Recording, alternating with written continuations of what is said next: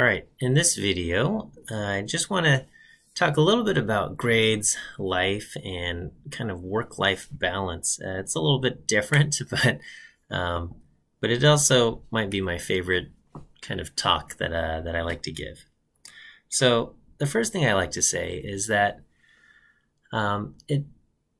it's important to remember that your grades do not define you. You're here at UCLA, and probably one of the reasons why you got into UCLA was because you had good grades in high school or at your community college. And, while you're here at school and you're taking classes, so much of your energy is poured into studying and homework and things like that. And so because you're investing so much time into it, it feels like your grades are so important. And, they do play a role, but that said, your grades do not define you. It feels, and I get it, it feels good to get good grades. It doesn't feel good to get bad grades. They certainly have their kind of role in, say, like grad school admissions, if you're thinking of going to grad school. But it's important to remember that they are not the most important thing in life. Nobody, in their looking back on their life, thinks back and says, oh man, I can't believe that I didn't spend like I wish I got an A- instead of a B+ or something. That's not going to be the thing that they regret.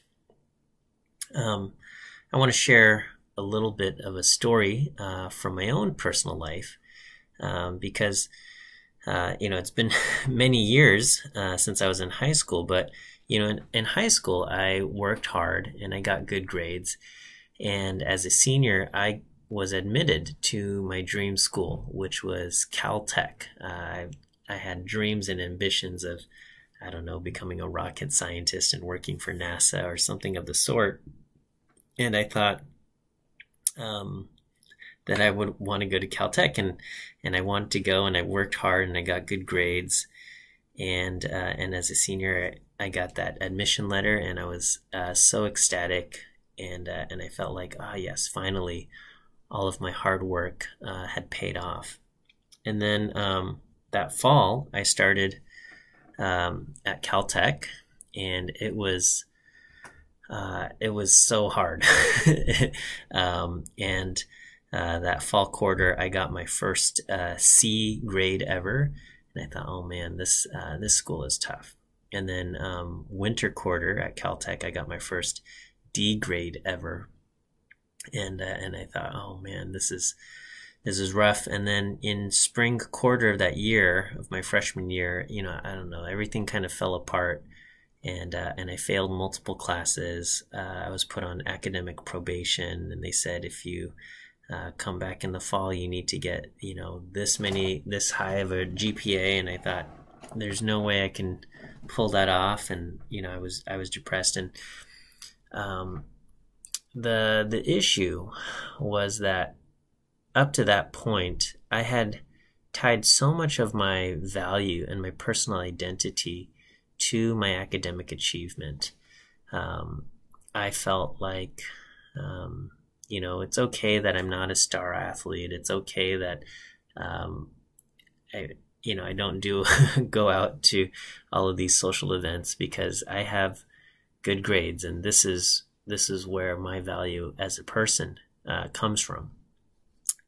And that was fine and all in high school when I had good grades, but then during my freshman year, when I lost those good grades and I only had bad grades, then I started to wonder, like, well, if my value comes from my grades and I don't have grades, then what is my value? And I think that kind of compounded, just kind of made the whole situation, so much worse. I'm grateful because my parents were very supportive during that time, and especially my father. He basically said, this dream, it's not worth it. Basically saying that this dream I've had of going to Caltech, that it wasn't worth kind of the toll that it was taking on my own personal and mental health. And so I ended up dropping out. I ended up transferring schools. I transferred to another school in Michigan, in a small engineering school, and I completed my undergraduate degree out there at Kettering University. But I'm grateful for that painful experience because what it forced me to do was it forced me to separate my identity from my grades. That I, as a person, have value as a person, not from my grades, but for being who I am, for being who I was, I guess, created to be. And so today I find my value not in my personal achievements or my career success, but I find it, I find my own intrinsic value. I find it in my faith. I find it in the relationships that I have with other people. But yes, for me, it took a painful experience of basically losing, what I had cherished and valued so deeply. And, because I was kind of forced to give that up, not by my own choosing, I was able to kind of make that step. And I guess I tell you this story and I share this with you because I don't want you to have to go through that same painful experience that I went through, but I want you to be able to kind of step back and recognize that your life, you as a person, are not defined by your grades. That and in the future, your value as a person isn't defined by your career or your title or your income or any of those things. You as a person have so much more value than what any of those things can do. So I want to share that with you just to kind of remind you and I guess to let you know that I understand that it feels good to get good grades because I was that person who liked to get good grades. But also, I just want to say that your grades do not define you. I want to talk a little bit also about work-life balance. And, I like to think about, where we can put our energies. And I would say, broadly speaking, I would say there's three kind of main categories where you can put your energies. And that would be work, relationships, and self. And so work includes anything like actual literal work, like jobs, internships, things like that. But right now, probably work entails school and academics for most of you, or any other kind of professional obligations that you might have. Another big aspect is relationships. So this would be relationships with family or friends, or if you're in a romantic relationship with your romantic partner, or any other social obligations. And you might have clubs that fit both in relationships and work and things like that. And you might have some relationships and friendships that fit into both work and relationships. But overall, broadly speaking, I'd say there's work and there's relationships. And then lastly, there's yourself. You have to take care of yourself. And so you have to care for your physical health, things like eating well, getting sleep, getting exercise, care for your mental health, that includes sleep, but also having fun, playing, having entertainment, things that bring you joy in life. Care for your spiritual health if you're a spiritual or religious person. And you know what? There's only 24 hours in a day. And it's not possible to give 100% to all of these categories. And so we as a person, you as a person, need to decide and choose how you're going to spend your time. Okay? And I believe that good work-life balance is achieved by making conscious decisions and choosing what is important to you, and then devoting your time and energies accordingly. And generally speaking, the more you put in to something, the more you're going to get out. And the less you put in, the less you're going to get out. And I think you can find satisfaction in life by accepting the natural consequences of the things that you're not putting time in, the things that you are deprioritizing, those things are just not going to flourish as much. And if you can kind of accept those natural consequences, I think you can find, joy and satisfaction.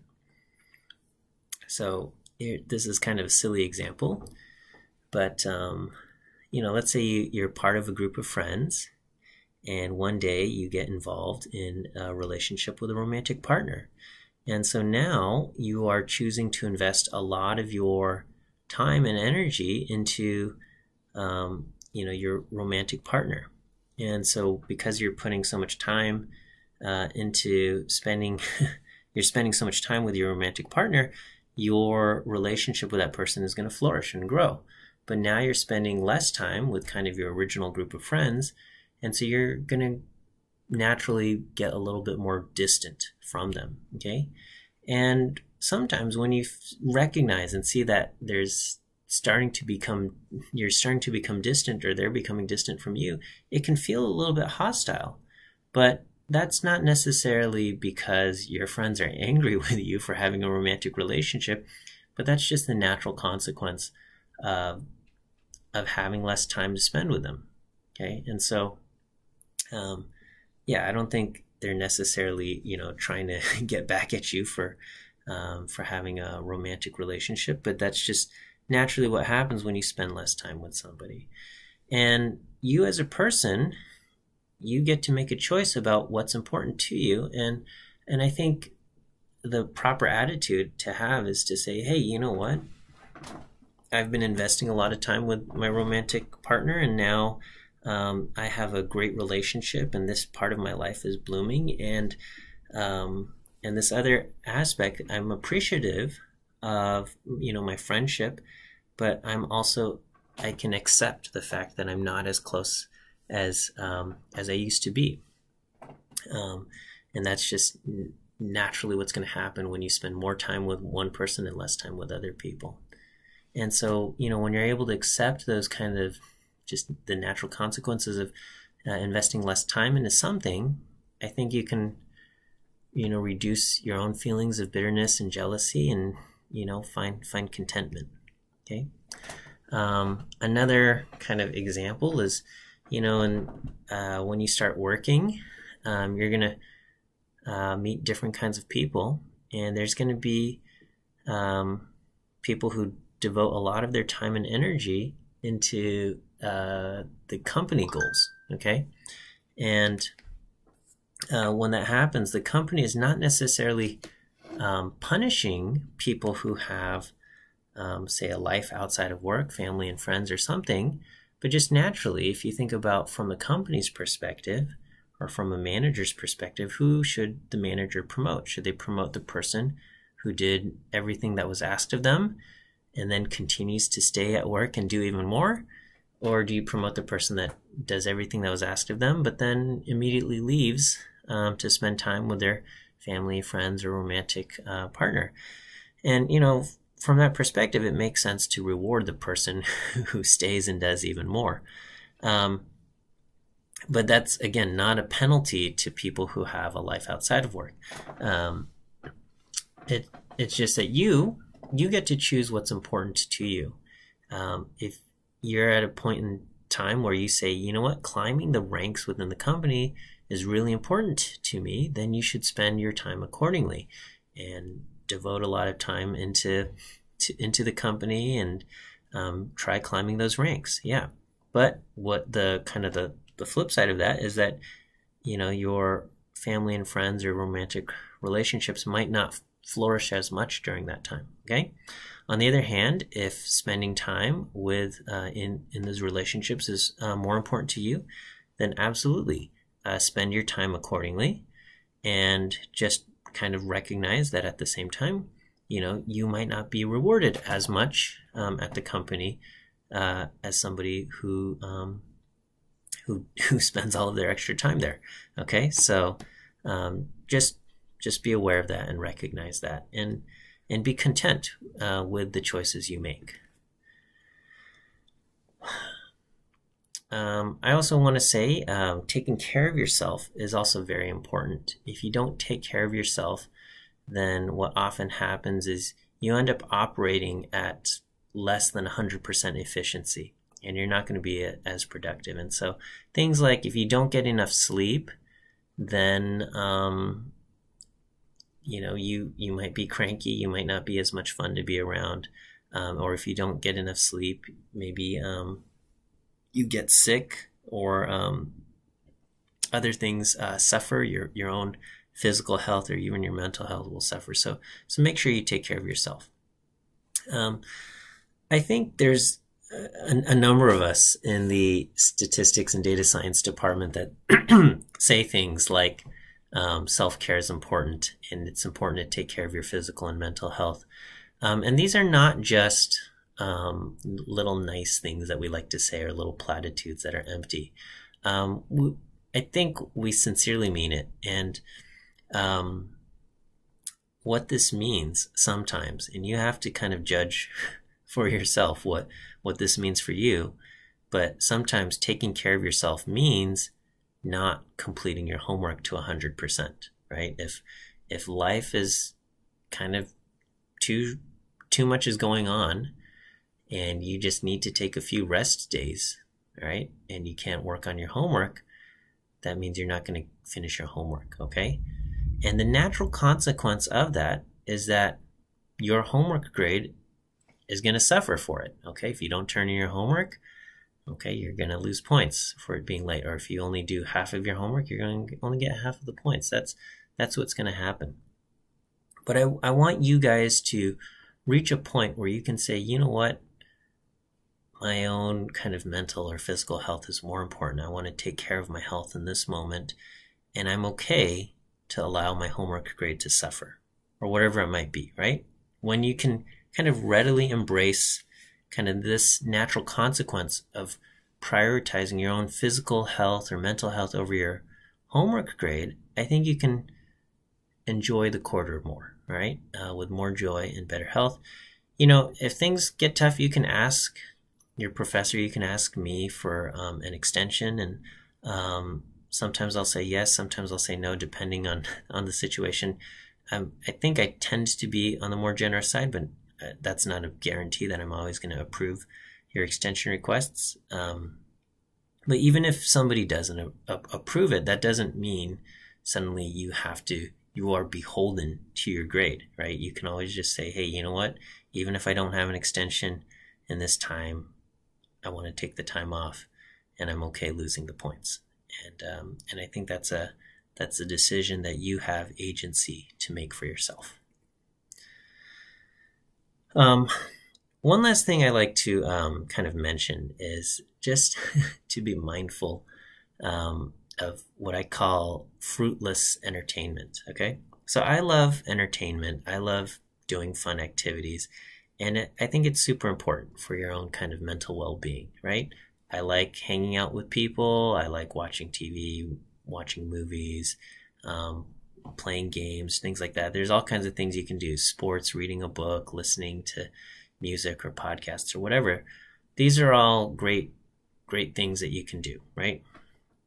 When you participate in some kind of entertaining activity, though, what it should be is it should be a break for work. It should give you kind of joy and mental energy or something, so that when it is time to return to work, you're in a better mood and that you enjoy life, okay? But also, you know, there's some activities, and possibly, I hate to say it, but possibly even like hanging out with certain people can end up having the opposite effect, in that these things end up draining you, right? There's also kind of some video games and some apps and social media sites that are really just designed to be addictive. They're just designed to keep you kind of scrolling forever. You know, they give you little immediate dopamine hits, so you kind of keep coming back round after round, or scrolling forever, and because that's how they make money. And you end up kind of spending hours on this app or site or whatever, and at the end of all of it, you have no idea where your time went, and you don't feel any better. You don't feel like, oh, I have this much more joy about life or anything like that. And And in those cases, I think we should just be aware. And I'm not saying you have to delete your social media accounts or something. I mean, you might choose to do that, but you don't have to. But do be mindful and selective about the kind of activities you participate in and where your time ends up going, because again, you don't want to just lose lose hours of your life for something that's not actually making you more excited to live. So that's all I have to say about that. But anyway, just want to throw that out there. Thanks for watching this video, and we'll start talking about R in the next one.